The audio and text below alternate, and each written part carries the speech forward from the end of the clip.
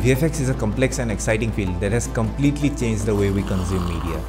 From movies to television to online content, VFX has become an essential tool for creating stunning and immersive visuals that captivates the audience. It allows you to create things that are not present in the frame or make things in the frame disappear. Wait, no. It allows you to create things that are not present in the frame or make things in frame disappear or make buildings explode.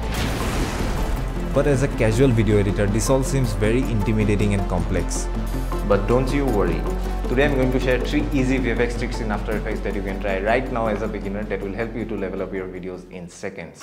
Just a quick disclaimer, I am not a professional VFX artist. I just have a few experience in creating VFX for my own personal projects and a few client projects as well. With that out of the way, let's begin. Have you ever seen those movies where the text is stuck to the wall or stuck to an object in 3D space? For example, this shot in Ariana Grande's music video, and this shot in the movie Uncharted, or this shot in the opening scene of the movie Free Guy. Well, that can be achieved through 3D tracking, and you can easily recreate that in your videos using After Effects. So let's jump into After Effects and I'll show you how you can do that. First and foremost, import your clip and create a text layer. Right click on the clip and go to Track and Stabilize Track Camera. Now let the computer do its job. The next step is to turn your text layer into 3D. Bring your cursor to this icon and click on the box. Click on 3D camera tracker on the FX panel, which will make a lot of 3D tracking points appear on the screen. Just select a few 3D tracking points and then right click and press on create null in camera. Now all you have to do is copy the position values of the null object and paste it onto the text layer. Click on the null layer and press P, which will open up the position values. Now just copy and paste the position values onto the 3D text layer, which you can do by pressing Ctrl C and Ctrl V if you didn't know that. Now from this point onwards, you have to adjust the scale value and the rotation value, which you can do by pressing S on the keyboard and pressing on R on the keyboard. And there you go, that is how you create the 3D text effect. You can use 3D tracking to track not only text but also images, videos, or even memes. Here I come. Yes, you can do that as well. This is a shot of a guy. And this is the same shot but with some added flavors.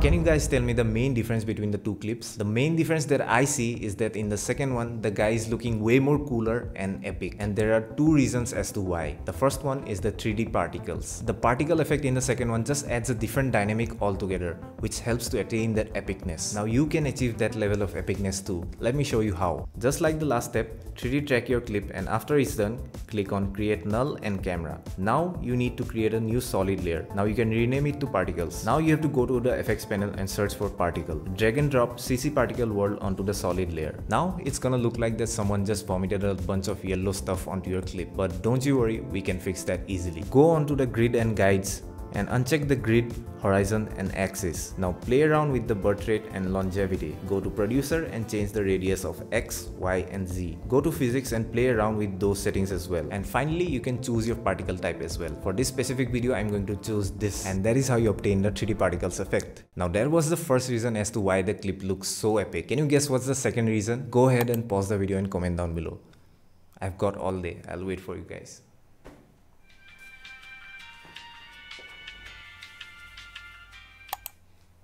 Did you guys comment? So the second reason as to why the clip looks so epic is due to the sound design. Sound design is an essential part of any video. No matter how much VFX you add, if you don't add sound design, it is just going to look flat. It just helps to sell the effect more, and that is something Artlist can help you get better at. Artlist is an all-in-one platform for creators. It offers a highly curated music and sound effects library that is one of the best in my opinion. Also, it offers stock footage, templates, plugins, and even video and image editing softwares. Let me show you how I used Artlist in my current video. Firstly, I chose this clip from their stock footage library. Then I went to their sound effects library and searched for wind sound effects. Now thirdly, I searched for the music that perfectly matched the vibe of this clip right here. And for that, I chose the mood as, you already know it, epic. Now Artlist offers 3 types of subscriptions. If you need only the music and sound effects, you have a subscription for that. If you need only the stock footage and templates, then you have a subscription for that as well. And the third one is my favorite, Artlist Max, within which you get everything you need as a creator. It's like having your entire creative toolkit in one place only. So instead of spending a tons of money in different places, you have one subscription that covers everything you're ever going to need to create content. So link is in the description. Go and check out Artlist. And thank you so much Artlist for sponsoring this video.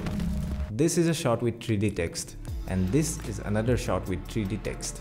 Which one do you think stands out the most? Well, I don't know about you guys, but for me, clearly the second one stands out more because the subject is literally standing out in front of the text. Well, this is possible due to a tool in After Effects known as rotoscope. Well, rotoscope can be used to cut out the subject and separate it from the background.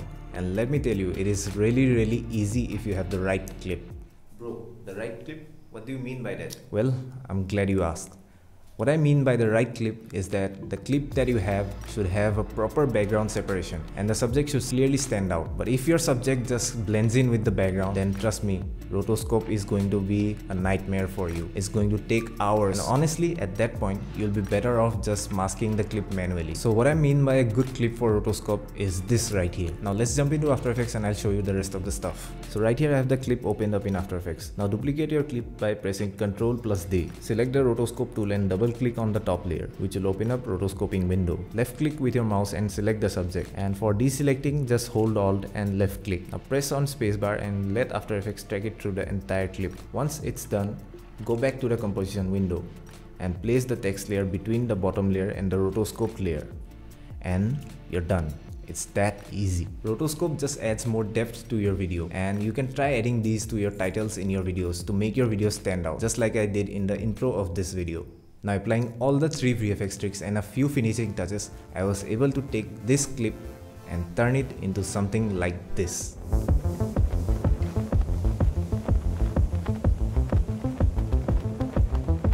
Now if you enjoyed this video, watch my previous video on another VFX trick in After Effects. And that's it. Thank you so much for watching.